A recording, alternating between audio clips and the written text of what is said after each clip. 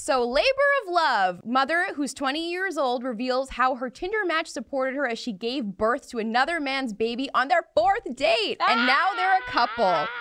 My first question is, why is a 20-year-old extremely pregnant woman going on Tinder dates at all? And also, who's the real dad? Yeah, like, where is not dad? Mentioned in the article. He's not even mentioned. And they have like this cute maternity they're a very beautiful couple. They look cute. They do. He's holding that baby like it's his own. And again, like, do I have a problem with a man stepping up and raising a child? No, I do not. It takes a real man to do It that. does, Like, I'd say kudos to him. Yes. In the article, she's like, I started going on Tinder when I was 6 months pregnant. Was that a good idea? No. She's like, and I never hid it. I was very upfront and honest with all of my matches that I was 6 months pregnant. It's like, well, duh. Your belly's out to here. Like, you gotta, you know, explain that a little bit. But should finding a spouse be your #1 priority when you're about to give birth in a few months? I feel like I'd be painting my nursery, shopping, I don't know, eating my face off, like with, you know, just filling my face with food. Well, she's 20, so she true. is probably self-absorbed. Again, am I unhappy that this baby now has a father in its life?